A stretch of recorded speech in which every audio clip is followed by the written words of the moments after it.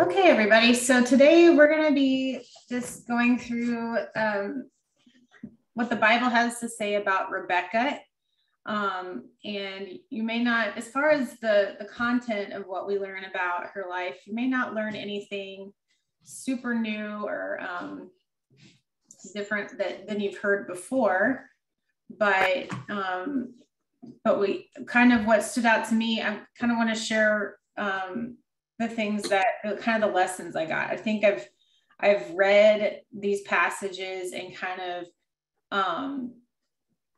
thought about the different events that happened and thought of it more as a whole. But then I'm trying to think of, how did Rebekah specifically influence some of the events in the history of the nation of Israel, and some lessons that we can learn from some of the decisions that she made and some of the family dynamics that happened. And we'll see that not all of it, a lot of it is pretty actually dysfunctional. And so what can we learn about somebody that maybe that had some good character in some ways, and like basically most of the Bible characters that we read about, they have some good qualities and some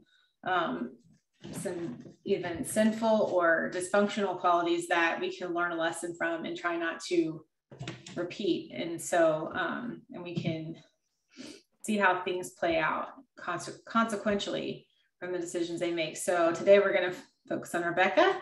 So let's talk about who was Rebekah. Rebekah was the granddaughter of Abraham's brother Nahor. So she was in that family line. So we're still kind of working through the era where Israel is being formed. So how does the Bible describe her? We'll see in chapter 24 of Genesis that she was described as very beautiful, and she was very modestly veiled. She wore veil. She was we'll see kind of through her character that she was a servant, and that she was willing to do the honorable thing. And then that she even left her family to marry Isaac, because Abraham was looking for a good wife for Isaac, and she was willing to basically leave her entire family and not really see them again to go marry Isaac, because she knew that was the right thing. And she was also very much loved by Isaac. She also, I think one of the key things to remember is that she played an important role in Israel's history, because she's the mother of Jacob and Esau. And also, even though it was kind of a deceitful way, it also played a role in Jacob becoming, one of the founding fathers of Israel. So because of her role in kind of manipulating him, getting his father's blessing, and helping him to basically flee for his life and be able to carry on the family line that way. So we'll see that's kind of an interesting play of roles here, and how that worked out. It's very kind of interesting how God still worked through that situation, even though I thought it was pretty deceptive and not a good way to make sure that your son has the blessing. Okay, so we're going to look at Genesis 24, and I'm just going to kind of read through this, and then I'll talk a little bit about what kind of interactions happened here. So here, Abraham is looking for a wife for Isaac. So he sends a servant out. So I'll just go ahead and read chapter 24, and it's a little bit long. So let's see if I can I might skip over a little bit so we don't, take so long, but it says, now Abraham was old, well advanced in years, and the Lord had blessed Abraham in all things. Abraham said to his servant, the oldest of his house, who had charge of all that he had, put your hand under my thigh, and I will make you swear by the Lord, the God of heaven, that you will not get a wife for my son from the daughters of the Canaanites among whom I live, but will go to my country and to my kindred and get a wife for my son Isaac. So the servant is concerned that he won't be able to find someone that would be willing to go with him. So he says, basically the test is, and so we go down to verse 8, but if the woman is not willing to follow you, then you will be free from this oath of mine. Only you must not take my son back there. So he agreed. He took his camels. He went out there, and when he was, in verse 11, it said, he made the camels kneel down outside the city by the well of water. It was toward the evening, the time when women go out to draw water. So he kind of has this test to see which woman will be the right woman. So he kind of asks the Lord to help him discern which person will be the right choice for Isaac's wife. And he says, let the girl to whom I shall say, please offer your jar that I may drink, and who shall say, drink and I will water your camels, let her be the one you have appointed for your servant Isaac. By this I shall know that you have shown steadfast love to my master. So before he had finished speaking, there was Rebekah, who was born to Bethuel, son of Milcah, the wife of Nahor, Abraham's brother, coming out with her water jar on her shoulder. The girl who was very fair to look upon, a virgin whom no man had ever known. She went down to the spring, filled her jar, and came up. Then the servant ran to meet her and said, please let me sip a little water from your jar. Drink, my lord, she said, and quickly lowered her jar upon her hand, and giving him a drink, she said, and gave him a drink. When she had finished giving him a drink, she said, I will draw for your camels also until they have finished drinking. So she quickly emptied her jar into the trough and ran again to the well to draw, and she drew for all his camels. The man gazed at her in silence to learn whether or not the Lord had made his journey successful. So he's basically discerning, okay, now he has to find out if Rebekah is willing to go with him. So she tells him who she is. And he says that the Lord has led me on the way to the house of my master's kin. She goes and talks to her family. And then he tells them who he is. The servant tells Rebekah's family who he is. In verse 34, it says, so he said, I am Abraham's servant. The Lord has greatly blessed my master, and he has become wealthy, and he has given him flocks and herds, silver and gold, male and female slaves, camels and donkeys. And Sarah, my master's wife, bore a son to my master when she was old, and he has given him all that he has. My master made me swear, saying, you shall not take a wife from my son from the daughters of the Canaanites, in whose land I live, but you shall go to my father's house, to my kindred, and get a wife for my son. I said to my master, perhaps the woman will not follow me. So he's telling him, then he tells him that I came to the spring today, down in verse 42, and he was looking for someone who would give him a drink. And before he was even finished speaking in his heart, verse 45, there was Rebekah coming out with her water jar on her shoulder, and she went down to the spring and drew. So he just goes ahead and tells her all of the story.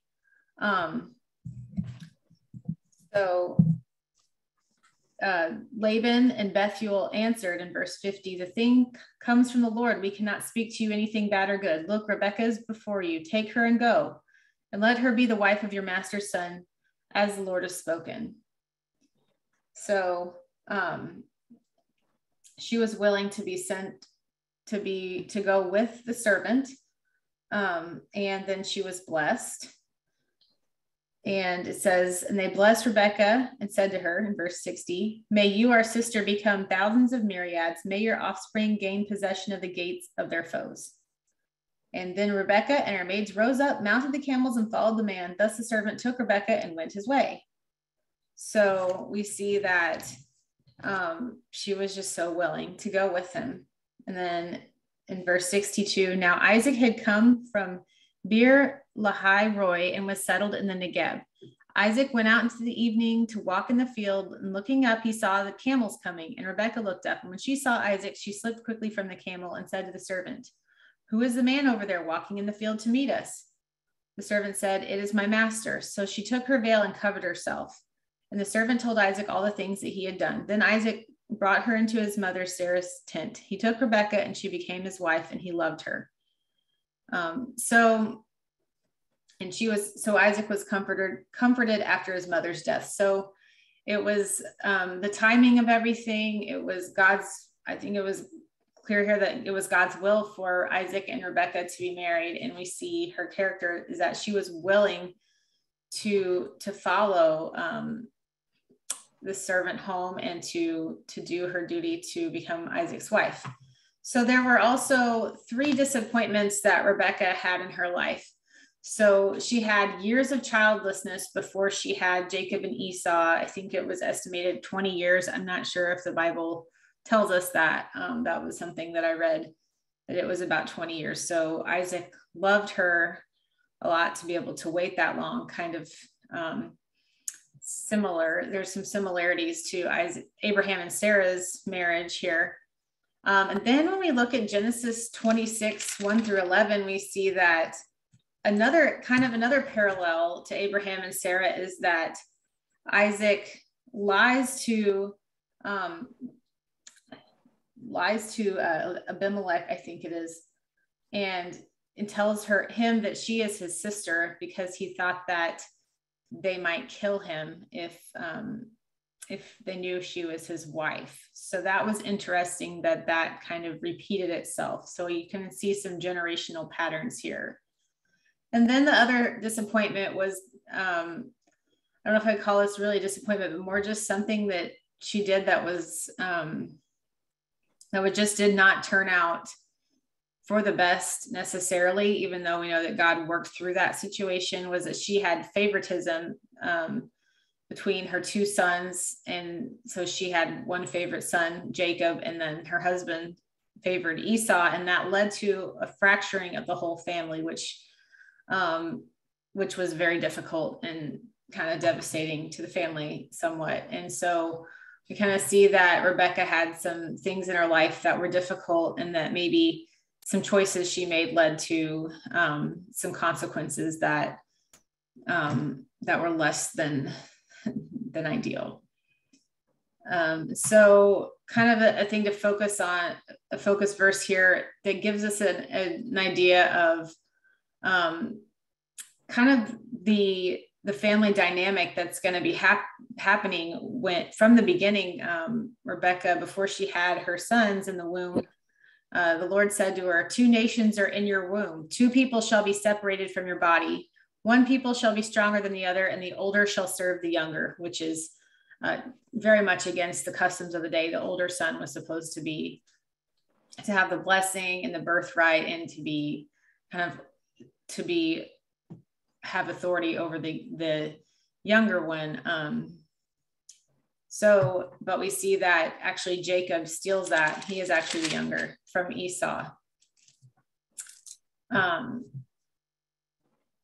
So Rebekah, Isaac, Jacob, and Esau, they're a family now after, but we see even from the beginning that there were some issues between Jacob and Esau. There was even animosity between them in the womb, which is, that's a pretty early start to having for sibling rivalry. 25, 22 through 26, the children struggled together within her. So while they're still in there, they're like fighting in the womb. And she said, if it is to be this way, why do I live? So she went to inquire of the Lord, and the Lord said to her, we just read, 2 nations are in your womb, and 2 peoples born of you shall be divided. The one shall be stronger than the other, and the elder shall serve the younger. Okay. So when her time to give birth was at hand, there were twins in her womb. The first came out red, all his body like a hairy mantle, so they named him Esau. Afterward, his brother came out with his hand gripping Isaac's heel, so he was named Jacob. So he took his heel, and so Jacob means he supplants. Isaac was 60 years old when she bore them. So we see they were already kind of at odds, even as in the womb and as babies. And so we also see there's a big difference. They were pretty much opposite looks. Esau is red and hairy, and Jacob I think he has more smooth skin and they also both have really different personalities. We see in verse 27, when the boys grew up, Esau was a skillful hunter, a man of the field, while Jacob was a quiet man living in tents. So they had different interests. One was more outdoorsy and Jacob was more quiet and indoorsy, I guess you would call that. So because of that, I think it caused, Rebekah favored Jacob and Isaac favored Esau. So the mom related more to Jacob and being more quiet and in the tents, and Isaac favored Esau because he could, do things like hunting together and father-son type things. But this wasn't really considered a good thing, because we'll see as this goes on, this favoritism caused competition between the twins, and this ended up fracturing the family. Ended up having Esau having to move far away from the family, or Jacob had to flee. Esau getting wives from other groups. So there's a lot of issues that happen as this kind of escalates.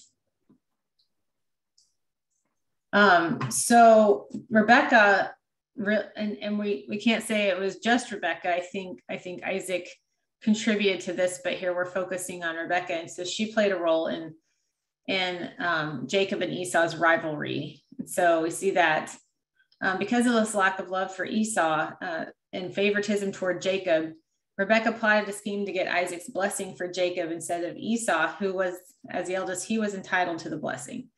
So we see that in Genesis 27, Rebekah helps Jacob get the blessing. I'm sure we're mostly familiar with this story, but basically Rebekah schemes to help Jacob dress up as Esau, put goat hair on him and make him feel, because Isaac really couldn't see very well at this point. So he goes in before Esau. She's kind of watching and seeing how this is playing out, and kind of making sure that Jacob goes in before Esau to get the blessing. He steals that. And as we know, Jacob had already basically manipulated Esau into giving him his birthright, because he came in and was so hungry that he sold his birthright to Jacob for a cup of stew. So I think we're all kind of familiar with that story too. Sorry, I'm skipping over a lot of details, but this is there's a lot to these passages. And so we see that as a result of Jacob taking both Esau's birthright and his blessing, that Esau became so angry with Jacob that he planned to kill Jacob. So Rebekah, of course, doesn't want her beloved son to be killed by her other son. And so she helps him. She comes up with a plan for him to escape. She finds out about it before Jacob does, and says in verse 27:42, but the words of her elder son Esau were told to Rebekah. So she sent and called her younger son Jacob and said to him, your brother Esau is consoling himself by planning to kill you. Now, therefore, my son, obey my voice, flee at once to my brother Laban in Haran, and stay with him for a while until your brother's fury turns away. Until your brother's anger against you turns away and he forgets what you have done to him. Then I will send and bring you back from there. Why should I lose both of you in one day? So she kind of makes a plan to help him escape. And this plays a role in, so we see first she aggravated the whole thing with her plot to get the blessing. She caused the problem, and now she's having to remedy it. And it's less than ideal for him to have to leave the whole family and go stay with his uncle in a different land. And she doesn't really get to see him. She also is grieved. We see that that Esau's wives were kind of a source of grief to the family. And so they were Hittite women. And so in 27:46 through 28:2, she's very concerned that Jacob marries someone that is not a Hittite woman, that's a good woman of their land and family. So then Rebekah said to Isaac, I am weary of my life because of the Hittite women. If Jacob marries one of the Hittite women, such as these, one of the women of the land, what good will my life be to me? So they're a big problem to the family. So we kind of see, there has been further conflict in the family because of that. And then we get to chapter 28, and it says, then Isaac called Jacob and blessed him and charged him, you shall not marry one of the Canaanite women. Go at once to Padan Aram, to the house of Bethuel, your mother's father, and take as a wife there one of the daughters of Laban, your mother's brother. So he's got to go to a different area and find a wife over there. So he's having this conflict has escalated to the point where Jacob has to flee for his life, and he has to go live in a different land and find a wife over there. So there's just all kinds of conflict and turmoil here in this family because of this rivalry that has been aggravated by both parents. And at this point that just, it's really fractured them. And see, the ironic thing about this, a little bit ironic, I guess, is the favoritism has kind of led Rebekah to being separated from her beloved son. And we don't really know from the Bible if Rebekah ever saw Jacob again after his flight. It's kind of assumed that he didn't return home until his mother's death. So ultimately that led to her being separated, possibly till the end to never got to see him again. So certainly at least was mostly separated for the most of the rest of his life, living in a different land. So that was kind of a big consequence of all of this. So finally, we're just going to talk about some of the lessons that we learned from this story. I know there was kind of a lot of different events going on here, but I think this was kind of the thing that I found interesting. Some good points that I found from reading these passages and examining Rebekah's life and the things that we know about her from the Bible. First, we see that character is of utmost importance when selecting a spouse. So we see that when the servant went out to look for a spouse for Isaac, he was looking for someone of character. And the way he found that out was someone that was willing, someone that was a servant, someone that was willing to go with him and follow what the Lord had planned for this event to happen, and someone that was attuned to what the right thing to do is. So that's really an important key, is that when you're looking for someone to marry, even though we don't do it this way anymore in our culture, obviously, but this is something that we can apply, is character is one of the most important things we can look for when we're selecting someone to marry. That's very important.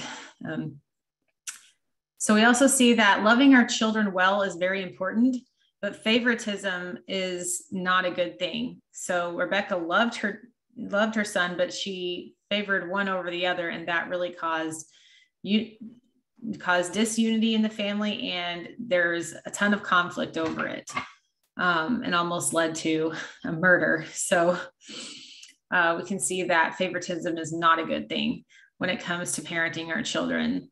And so we have to really guard against that and make sure that we are, we're together, investing in all of our children.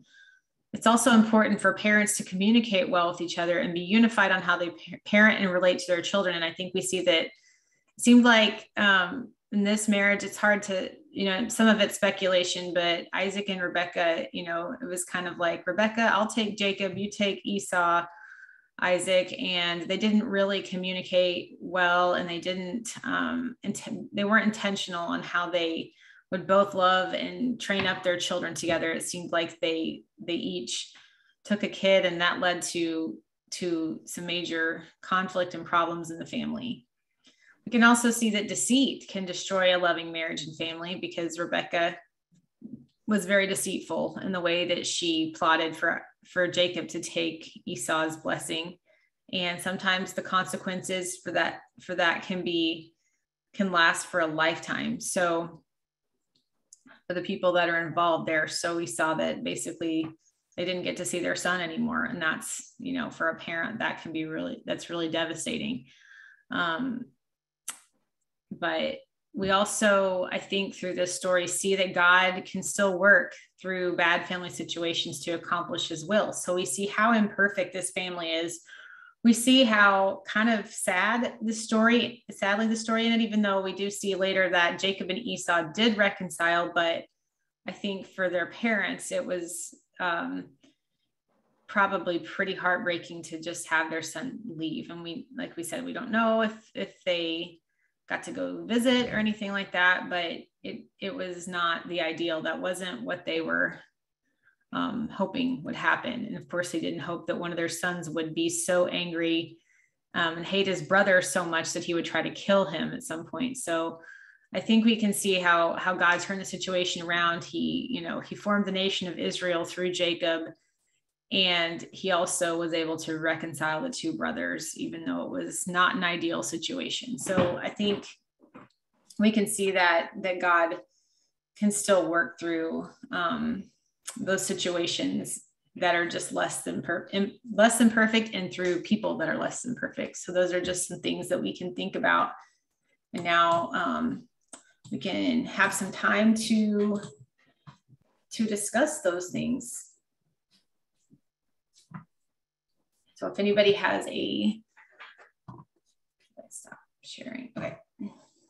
So if anybody has a question or comment, you can raise your hand and we can go through and discuss. So Richard, you got your hand up. I was just thinking about, it's interesting to me, the timing that went about in all of this in Rebekah's life with Jacob and Esau.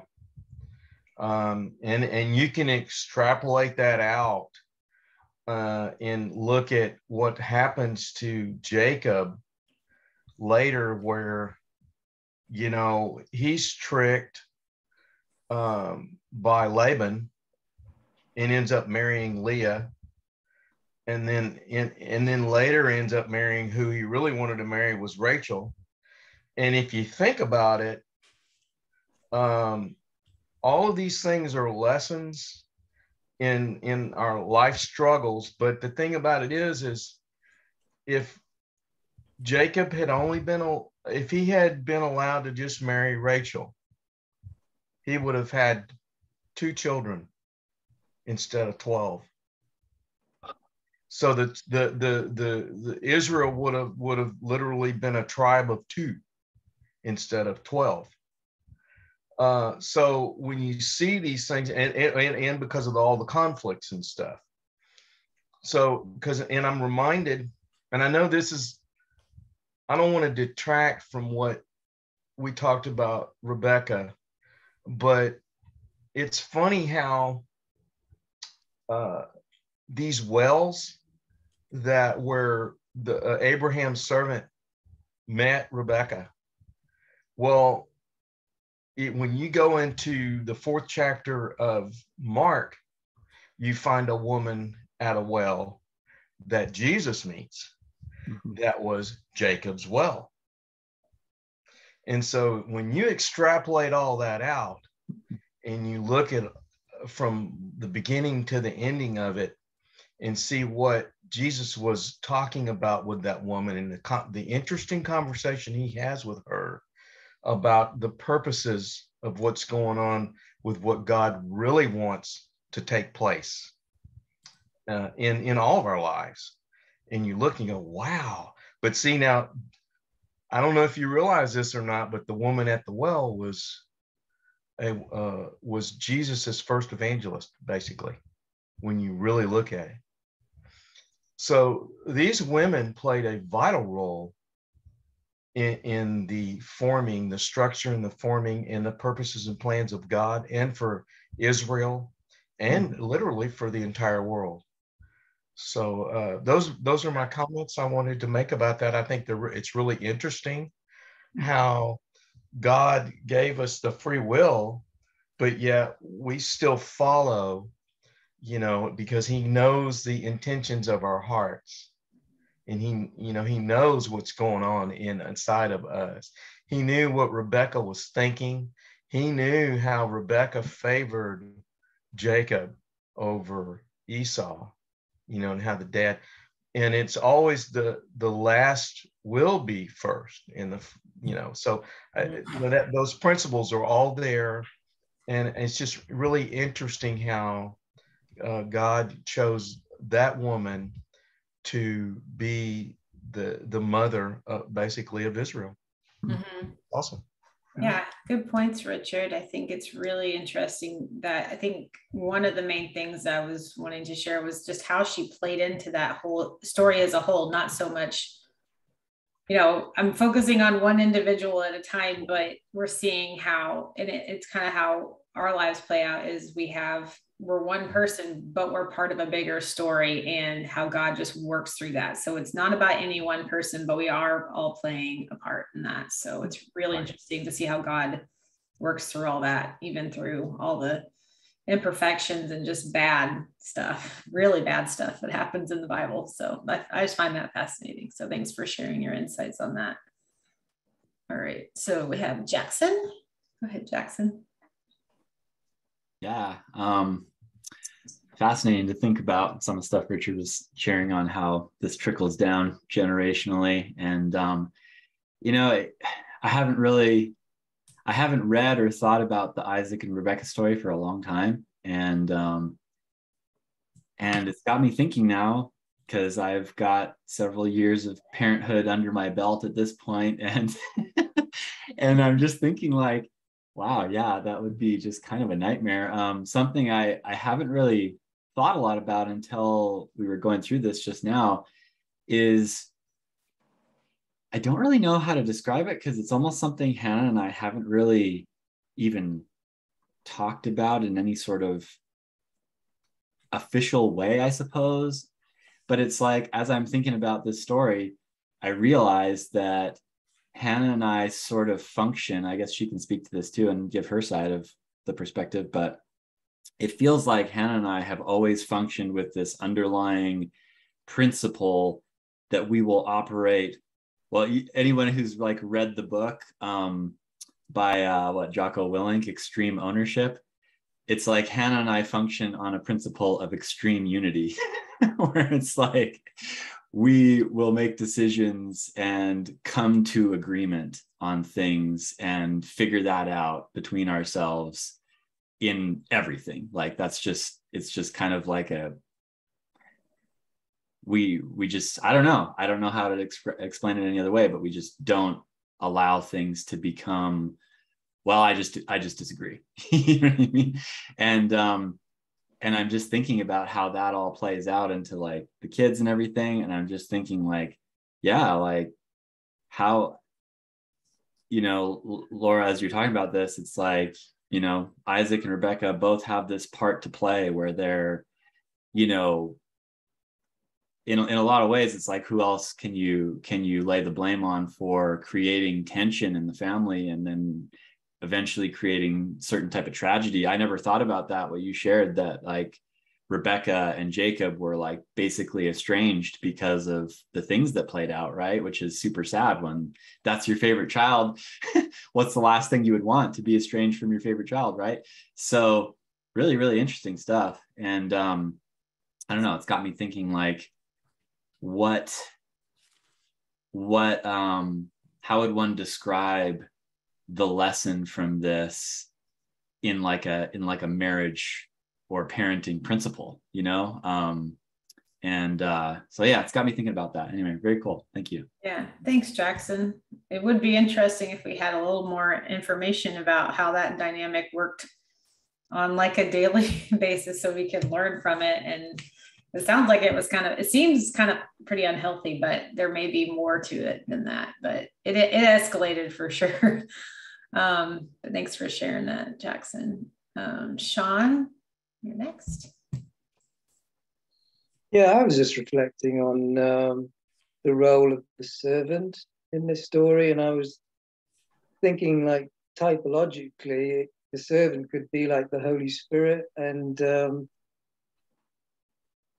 trying to arrange this union. And Rebekah starts off so amazingly obedient, because the people just ask her, will you go with this man? And she says, I will go. And it's just like, typologically, she's just totally in obedience with the leading of the Holy Spirit. But then as the years unfold, like you've just gone through, sin kind of creeps in, and it's like that level of disobedience falls away. And it's just it's quite a sobering kind of picture that she went from those levels of just, it seemed like just she heard the Holy Spirit, I just need to go and do this. And she didn't even know the situation she was going into or anything.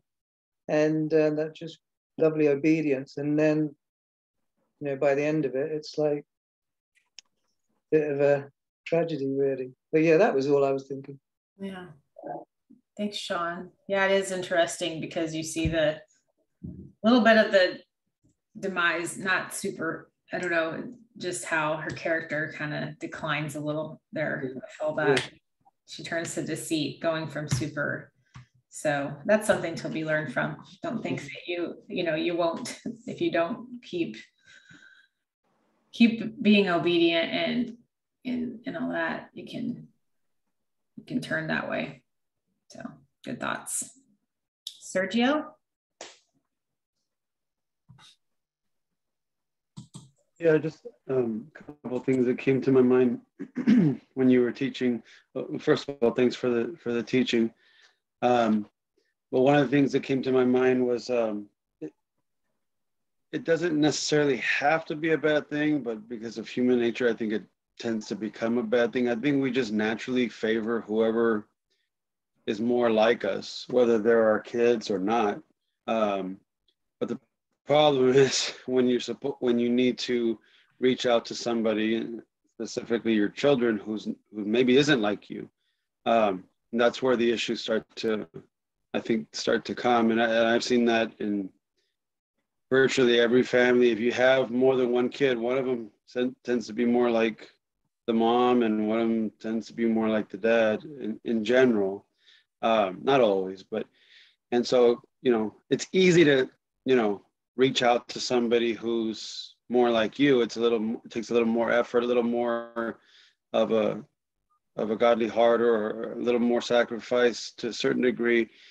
Okay, this person's not like me, but I can still love them, and love my children equally. Or, maybe if it's at work, your coworkers, maybe it's somebody's not like you, or a neighbor, whoever, to get out of our comfort zone. So that came to my mind. And then the other thing that came to my mind, I remember, I think last year and the year before, when I was reading through First and Second Kings, and First and Second Chronicles as well, I thought it was really interesting that the king's mothers are often pointed out. I don't think it's every time, but oftentimes it is. And not always, but a lot of times, so the good kings had a mom who was righteous, who was godly, who put good things in them. And I'm specifically thinking of, like, I forget who it was. Like you talked about the importance of seeking out, a godly spouse, and like, I don't know, I forget who Ahab's dad was, but he messed up real bad when he, tries to make an alliance and puts Jezebel in his life. There was consequences often when you see when a king had an ungodly mother, and obviously the father's very important as well. It's not just one parent or the other. But I just thought that was really interesting that the Bible would point out, whose parents, the parents of these kings, and obviously then you can look back and see the effect they had on them. But thank you again. Yeah, thanks, Sergio. Those are some good insights to think about, just the influence that we can have as parents and how that might affect, really affects our children. So we have to be thinking about that. Those of us that are parents, or even just the people we influence in our lives. So it's really good to have that in mind. Steve and Phyllis.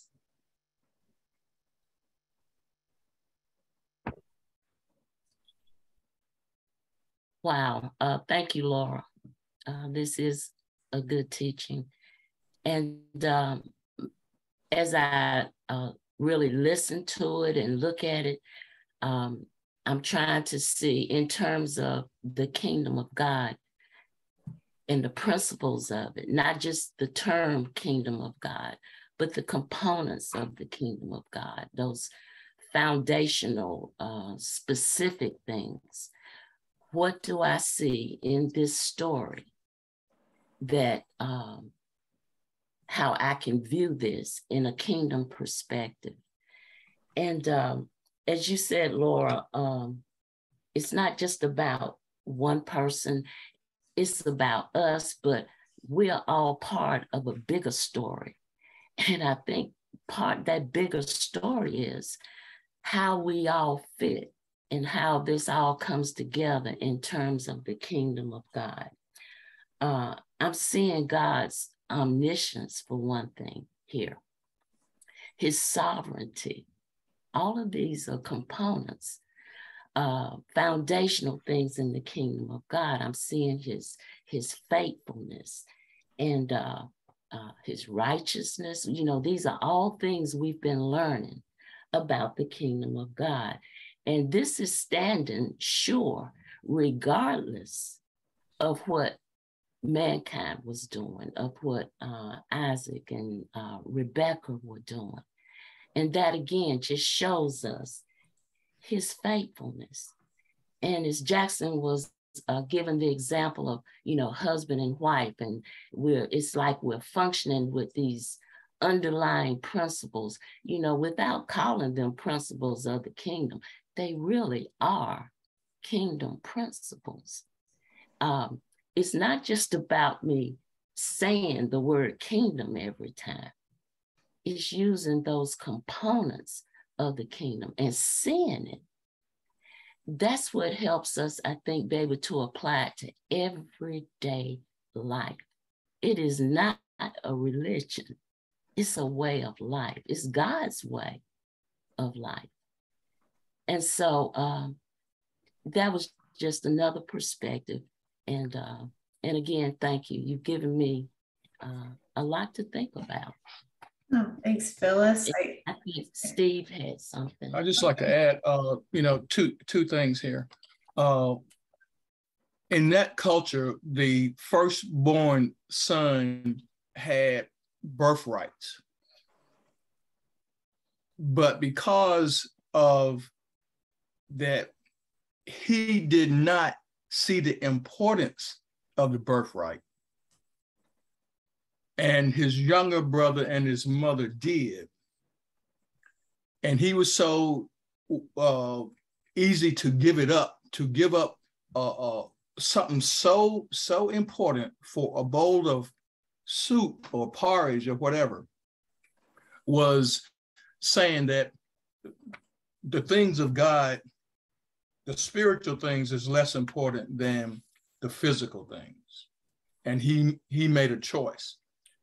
Isaac and his mother saw the spiritual things and they made a choice because they saw the importance of it.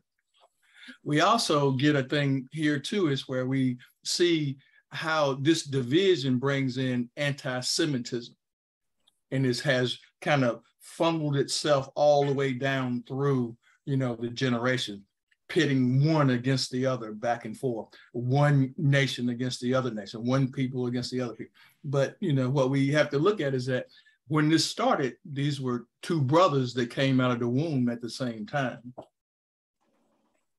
That's all I had to say.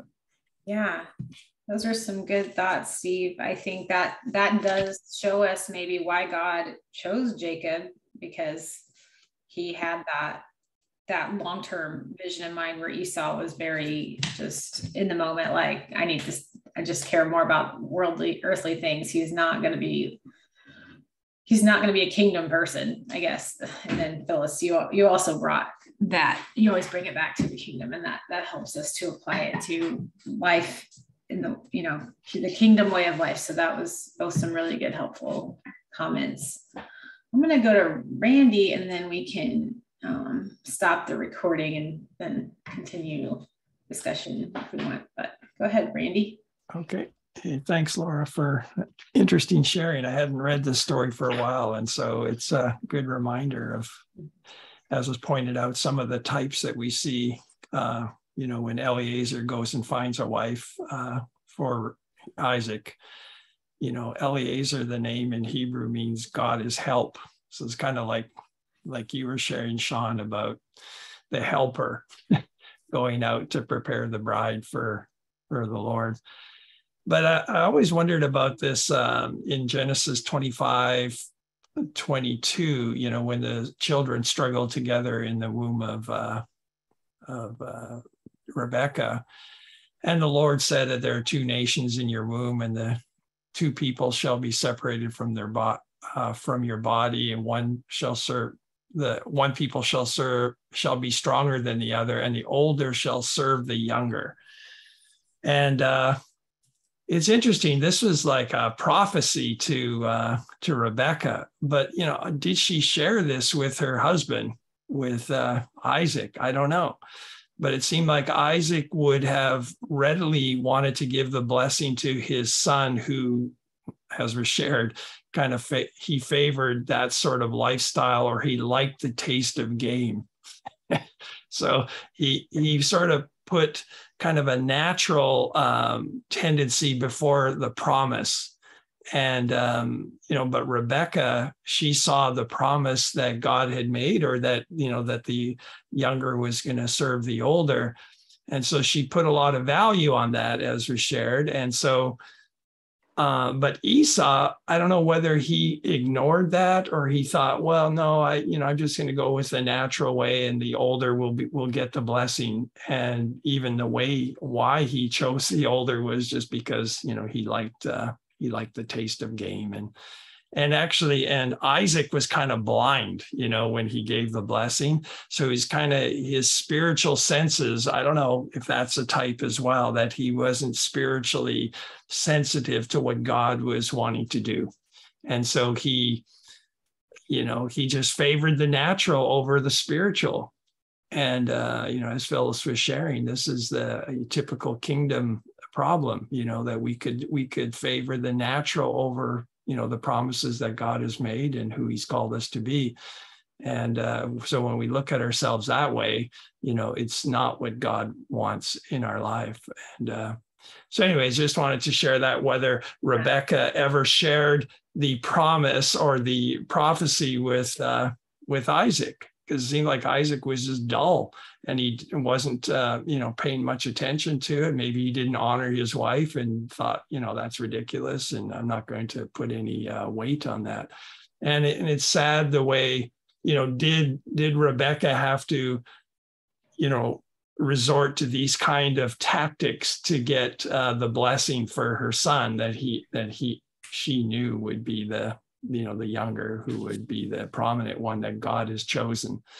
And so it's kind of sad that it had to work out that way. But I think if Isaac was more spiritually attuned to what the Lord was after, then it would have been a much simpler way. So maybe they weren't sharing that much in their family or something like that.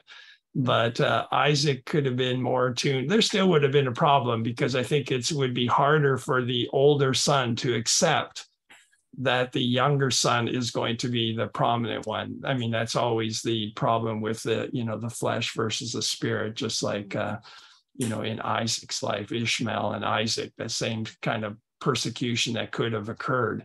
Mm-hmm. So, there's kind of a sovereignty mixed in with all this, but it's kind of weird that it has to be done in such an underhanded way. And, maybe God could have had a more peaceful way of working this out. But maybe if we force things to happen, we can get into a lot of trouble, rather than just kind of waiting for the Lord to work out what he has promised in our lives.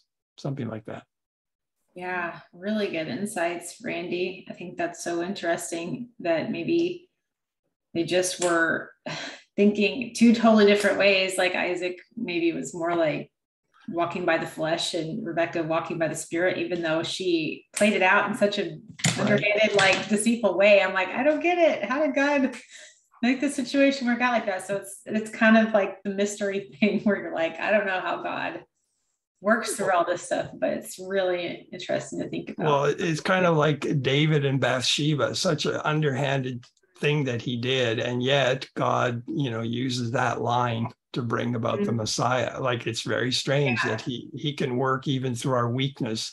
Not that we should, put the Lord to the test and say, well, I'm going to do this sinful thing, but still we know that God has worked in our lives despite all of our failures and these kinds of things. It is encouraging to some degree, and then it inspires us to do better and work with it more cooperatively. So thanks for sharing, reading. Okay, I'm going to go ahead and stop the recording, but we can continue discussing if we want. All right, and if you're watching on YouTube, please join us sometime. We'd love to have you.